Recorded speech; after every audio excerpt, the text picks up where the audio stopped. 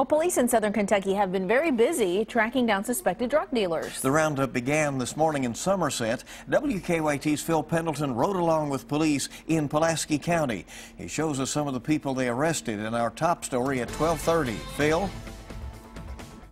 Police here tell me they have warrants for more than 80 suspected dealers of everything from meth, pills to heroin. Police had arrested about a dozen as of about 10 o'clock this morning, and I was with them as they nabbed 3 more suspects. Now, all 3 that I was along for were arrested at an apartment complex in Somerset. Police say the difficulty of this is that many of the suspects are transient, meaning that they move from apartment to apartment or home to home. Police say they are hoping to curb what has become a big problem everywhere.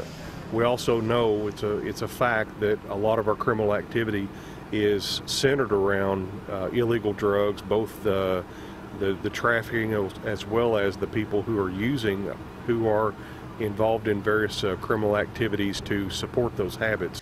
All of the suspects were taken to the Pulaski County Jail, but police tell me because of the nature of their charges, most will likely make bond or bail very quickly. In Pulaski County, Phil Pendleton, WKYT.